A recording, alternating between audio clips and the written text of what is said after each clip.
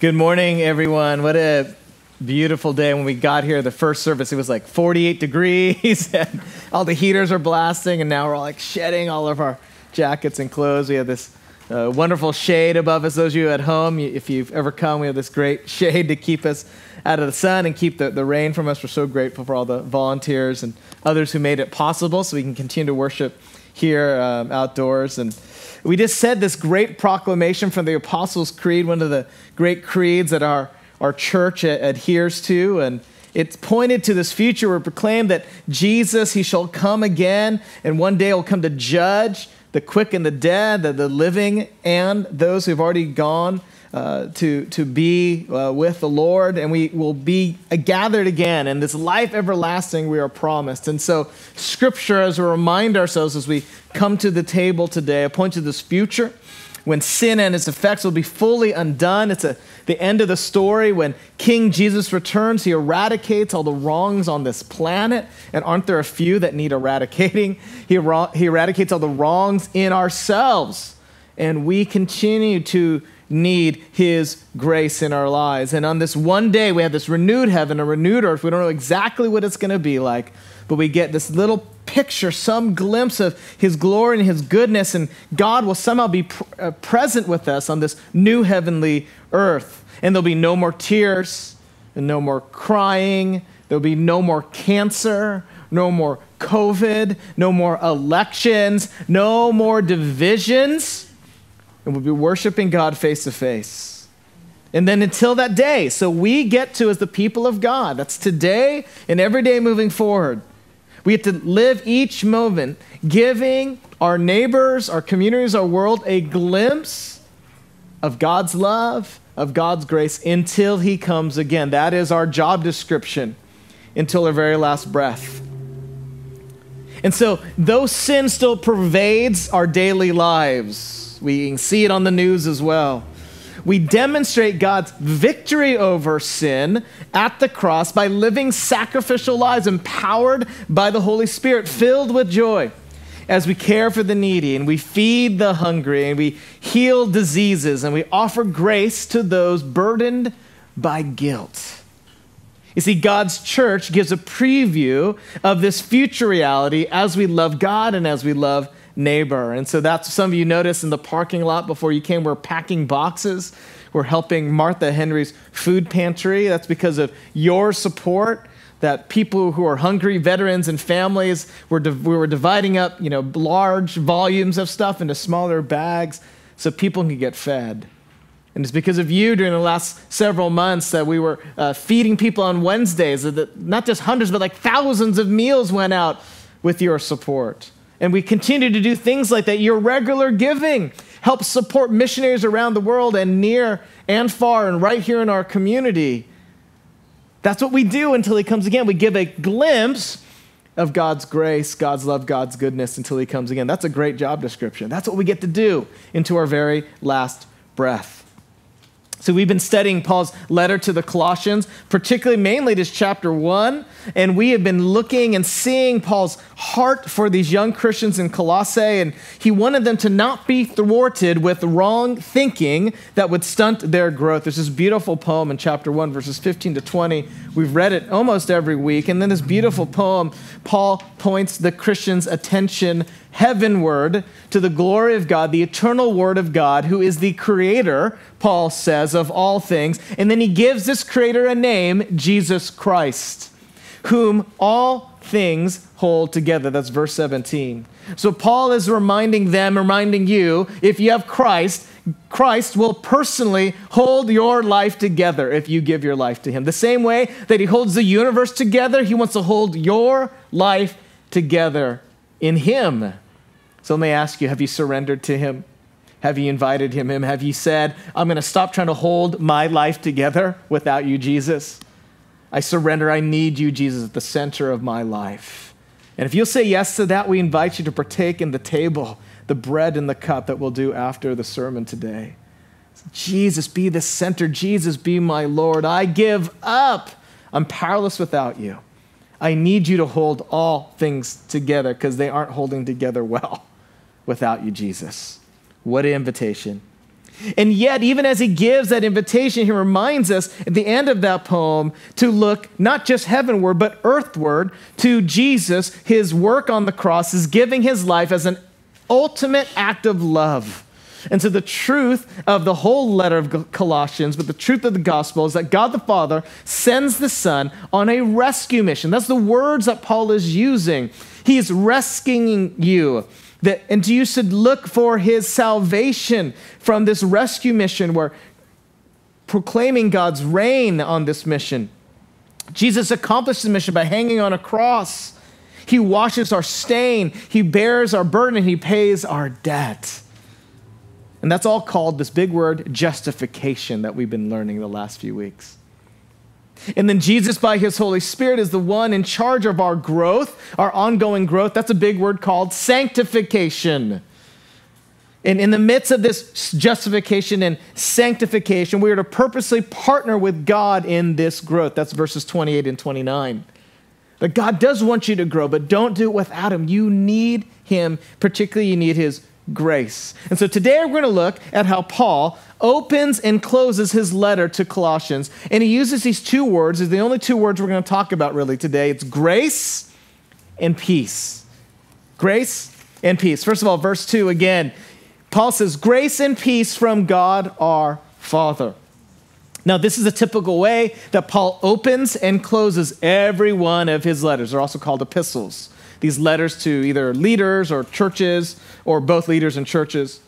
See, but why, we ask, why these two words were Paul's opening and closing in every single letter? Well, these are essential truths to Paul, because without them, we can never experience the reconciliation with God and with each other that Paul talks about in verse 20.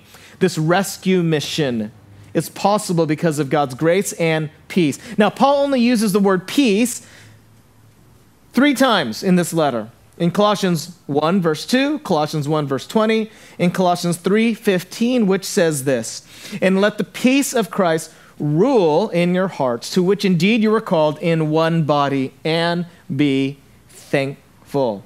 By the way, another name for the Eucharist, the Lord's Supper, is thankful. Eucharisto, giving thanks. Be thankful. Now, Paul uses this word for the word rule. In the Greek, it's brabeo, and that means to rule. And that refers to the context of the athletic games that the Colossians would have known. And in the athletic games, they needed an umpire who would judge a conflict. What was right, what was wrong, was out of bounds, in bounds. An umpire. Paul says, you need to cease living in fear of angels and demons, is what the Colossians are worried about. These kind of mystical, spiritual experiences they're worrying about. How do I know if I'm close to God? Paul says you don't need to worry about that. That is not the litmus test for your closeness to God, this fascination with angels and demons. Neither live in fear to legalism.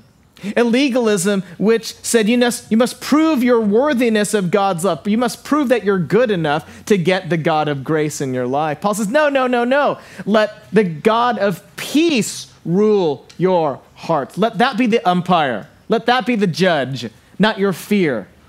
And so we're going to invite God's peace in our lives 2,000 years later. God, we need your peace to shape our thoughts about our frayed relationships. Anyone have a frayed relationship going on? Just bring up the election. Then you have a frayed relationship, right? Anyone have a frayed relationship? God says, I want you to have peace. I want you to have peace over the cancers that you or your family members or friends are experiencing.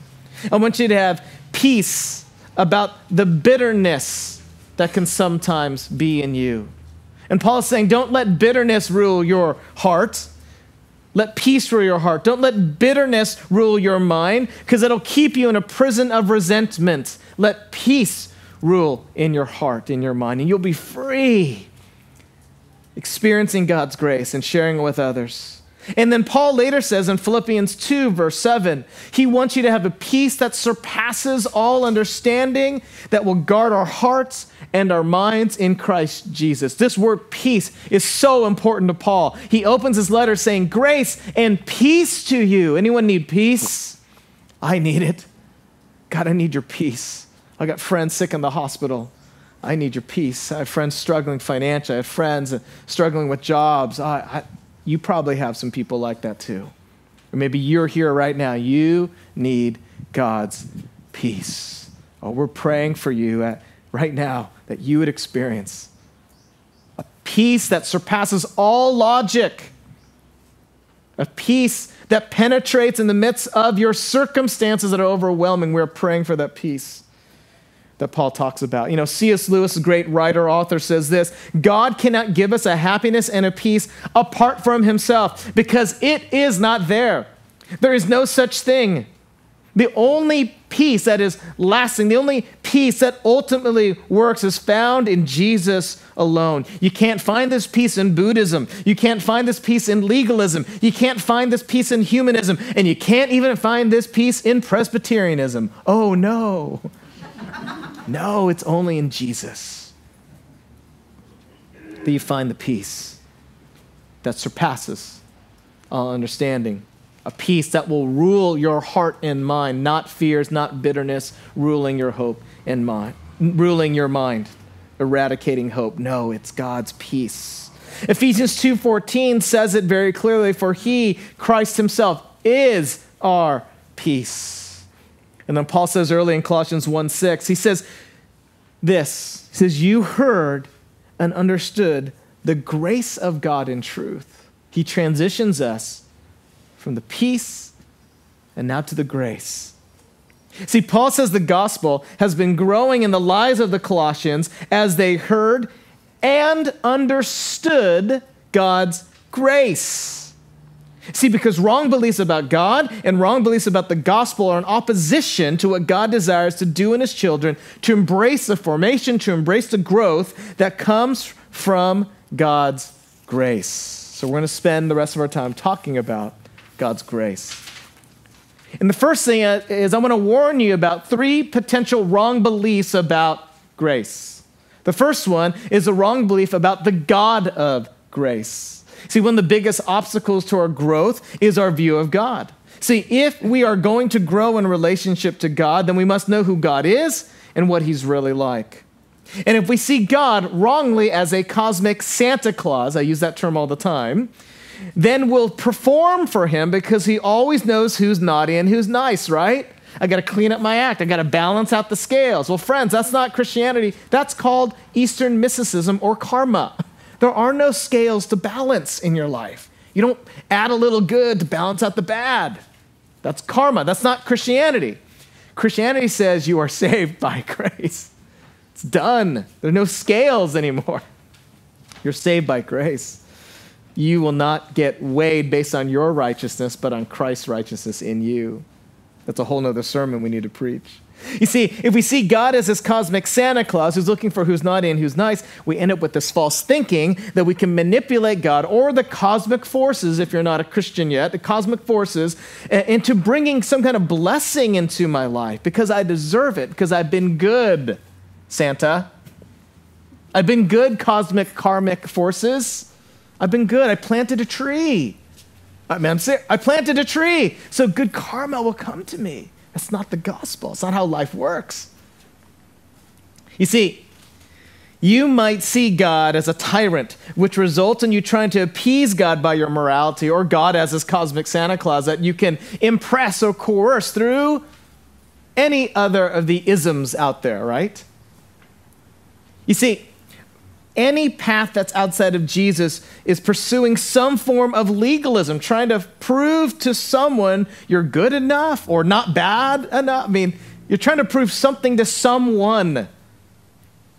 You see, that's the wrong view of God. God is not a Santa Claus with a list who's naughty and who's nice. He's not some kind of like unnamed force out there of good or bad you have to earn through karma. No, it's none of that. The Bible says we're all naughty and none of us are nice. The Bible says the creator who holds all things has a name, and it's not a tree, it's not a rock, and it's not the universe. It's Jesus Christ, the King. He has a name, and it's only through him that you will find peace and you can receive the grace that you need.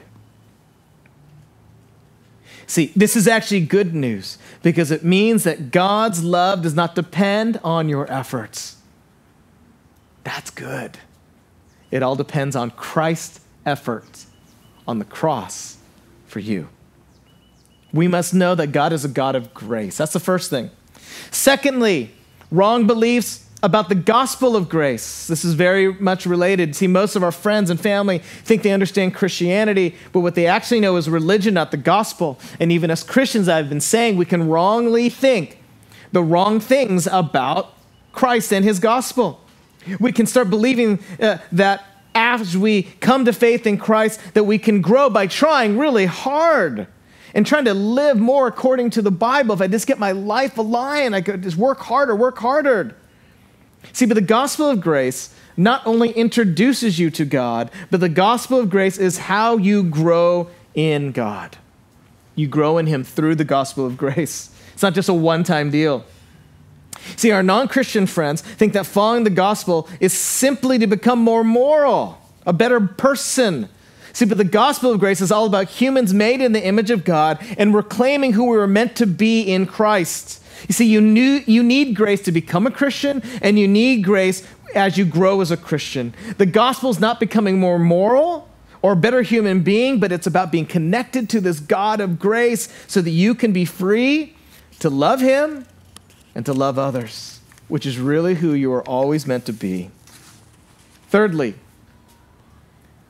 see, what keeps you from growing is a wrong belief about the God of grace, a wrong belief about the gospel of grace, and lastly, a wrong belief about your standing in grace. See, verses 13 to 14 says that God has rescued you from darkness. It's a rescue mission, Paul says, that there's no room in the gospel for you to believe that you are the one in charge.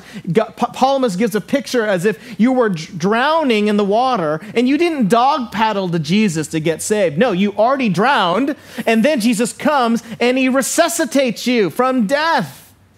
That's the salvation gospel of grace story. You didn't even doggy paddle to God. He had to lift your lifeless dead body out and bring life into death. You were utterly helpless and need of a rescue. See, this is where I think our friends in AA have it right. Our friends in Alcoholics Anonymous and all the 12-step groups, which started as a Christian movement, by the way, if you didn't know the history. And the first thing they say in AA groups is, I am powerless to overcome my addiction. And you know, one of the worst things you can do for someone who is powerless is tell them to change something about their situation where they are powerless. It's a terrible place to be in. I knew this firsthand at a much smaller level. I was at UCLA. I went home during Thanksgiving to see my parents. And as I went home, of course, they went to check in on their son, and wasn't the lady killer in high school, so they're wondering if I'd found a girlfriend yet, any luck in that area. I hadn't had any luck yet. By Thanksgiving, give me a little time, Mom and Dad. It's only been a couple months. And sometime during the course of that visit, I was in the kitchen. I didn't have my shirt on just because it's with my mom and dad, no big deal. And my mom does this. She looks at me, looks up, looks down, up again. She says, you should start working out. And then just walks away. Okay? How rude. How rude, Mom. You know what I did? I started working out. For the next 6 months. I got fit. I was in the UCLA gym. You know where that is. My friend right here, she knows it. And I was working out. I got fit. You know what happened after 6 months? Absolutely nothing. Not one girl wanted to hang out with me. Okay. You know, here's the deal. Legalism will always try to tell you work harder. Even Eastern mysticism will tell you, if you want to balance out the karmic forces, you got to work harder. You got to do something. But the fact is, we're powerless. A holy God, an imperfect human being, we're powerless. We need someone to bridge the gap, a rescue mission. And Jesus, the King himself, came. The one who holds all things together, says, I'm going to put you back together. Because of him and his grace. See, the gospel says you must turn to Christ, who offers a love you can't earn and a love you can't lose. And so as one loved by a God of grace, you relish in the fact that you are saved and sanctified because of the gospel of grace, and you are secure because of your standing in grace. And see, God's formula for growth has at its core its primary ingredient of that word again, grace. It's at the center of everything. You are powerless even to make any lasting change without the God of grace. Paul says it so clearly in Titus 2, verses 11 through 12. He says, the grace of God has appeared, bringing salvation for all people. There's the salvation part. Training us to renounce ungodliness and worldly passions and to live self-controlled, upright, godly lives in the present age. That's the sanctification part. You see, friends, the grace that saves us is also the grace that changes us. Anyone here want to grow in some way? You need the God of grace. You need grace in your life to grow. Or else it's just going to be legalism, or else it's just going to be you trying to balance out the karmic forces. It's a never-ending battle until you lean into the God of grace. See, Philip Yancey, author, writer, says it this way: grace does not depend on what we have done for God, but rather what God has done for us. Ask people what they must do to get to heaven, and most reply, be good. Jesus' stories contradict that answer. All we must do is cry, help! You know, Jesus welcomed saving faith no matter who it was or when it was. You know, you remember that story, if you've read the Bible before, Jesus, he's crucified, and he's crucified with the criminal on his right and on his left. These are convicted criminals. Jesus was falsely convicted. Here he is dying between the two. One criminal is hurling insults at Jesus. I mean, can you imagine how much bitterness you must have in your heart? While you're dying, you're throwing insults still. The other thief, though, the criminal, says, shut up. Why are you bothering this man? He's done nothing wrong like us. And then he says to Jesus, this criminal, guilty, at the end of his life, Jesus, remember me when you come into your kingdom. And Jesus takes the time to say, today you will be with me in paradise. That's grace. The criminal didn't get his act together. He didn't turn his life, didn't give a dime to a synagogue or a church. Didn't go in our Presbyterian new members class, though it's a good one. He just said, Jesus, don't forget me. I surrender, help. Paul says in Romans 5:8 and 6:23, but God shows his love for us in that while we were still sinners, Christ died for us. For the wages of sin is death, but the free gift of God is eternal life in Christ Jesus our Lord. You know what my main role is as a pastor? My main role is a funeral director, okay? Listen to this. It's not always just literally doing funerals. My job is to proclaim that there are things in your life that just need to be dead. Not only giving up the things that are blatant sins. My job is to help you see that your wrong view of God needs to be dead. That he's not a cosmic Santa Claus. He's not some cosmic force working with karma in your life to make you into a better human being. I need to proclaim that your wrong view of the gospel needs to be dead. That it's not about receiving Jesus one time and then trying hard to be a good enough person, or at least not so bad that God's going to look badly on you. It doesn't work that way. And finally, your wrong view of your standing with God needs to be dead. You see, because you're powerless to change yourself, but you have a God of grace on your side who has gone to great lengths to pour his love into you and wants to pour it through you.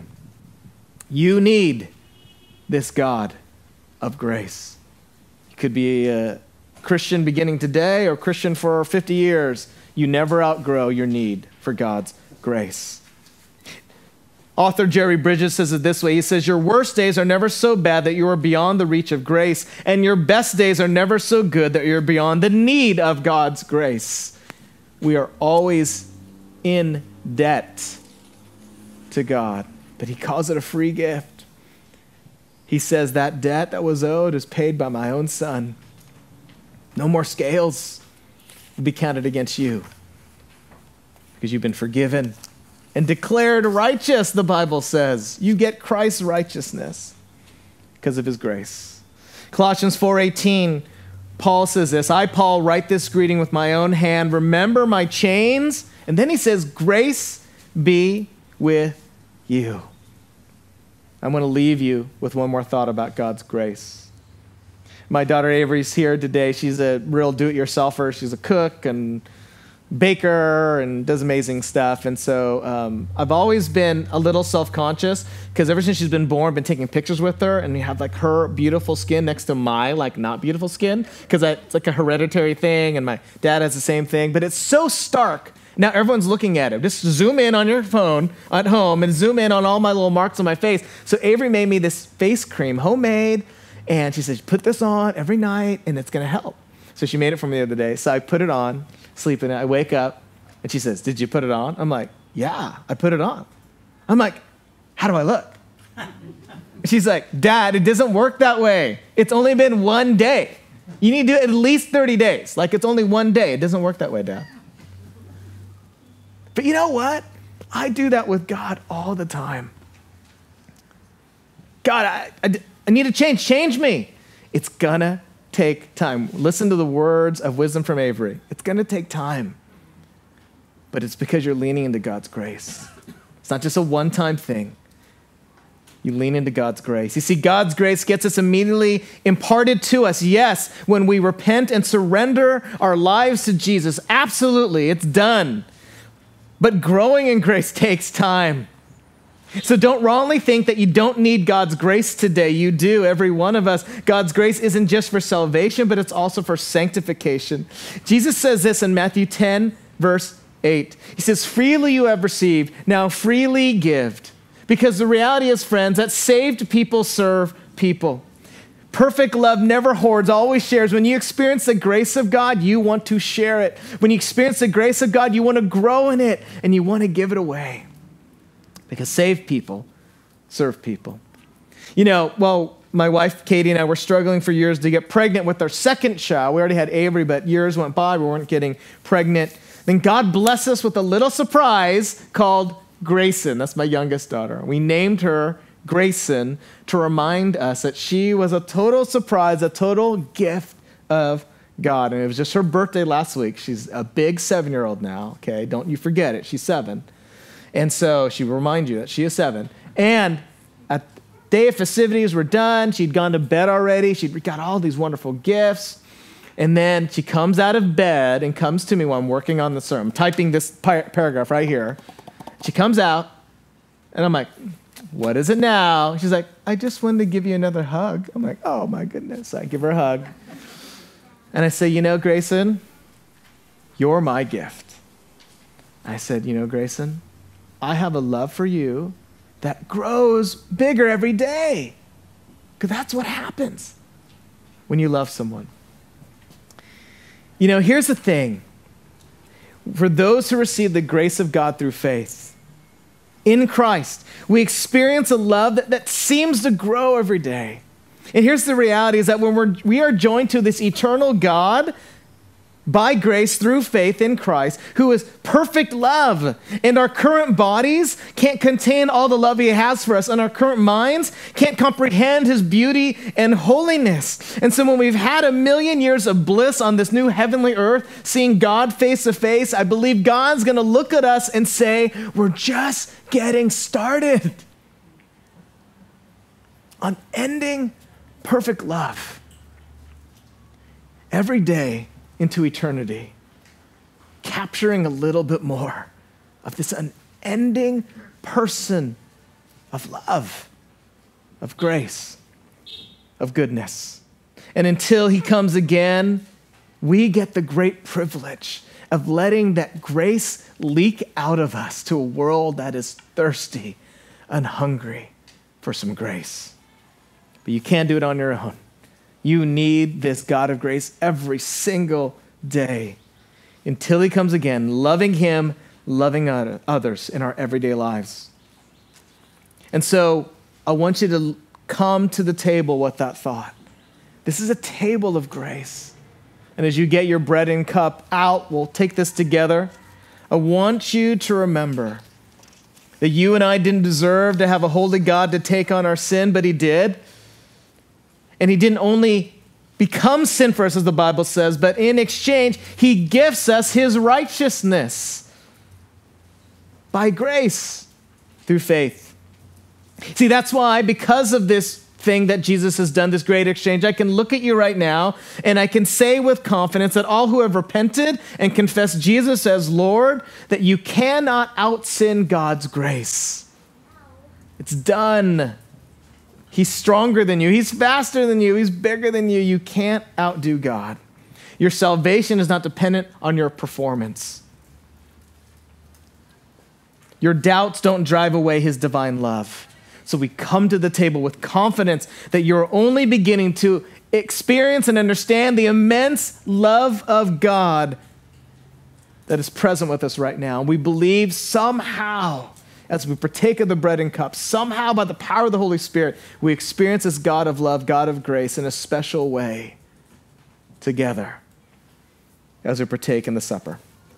Would you please join me in a prayer? Lord, our hearts ache for a world in desperate need of grace. Lord, we ask that your broken body, your poured out blood, remind us that you, Jesus, gave your life so that we could be reconciled to you and to one another. Would you forgive us for the ways that we have hardened our hearts? Would you show us how to be ambassadors for Christ as vessels of grace? And would we give a broken world a glimpse of your goodness until you come again? And Lord, we know you will come because you're good to your word. And so we approach this table with our hearts humble, confessing our sins, Lord. Forgive us for times doubting you and your grace. Empower us now as we partake of these elements. We believe this, Lord, in your name. Amen.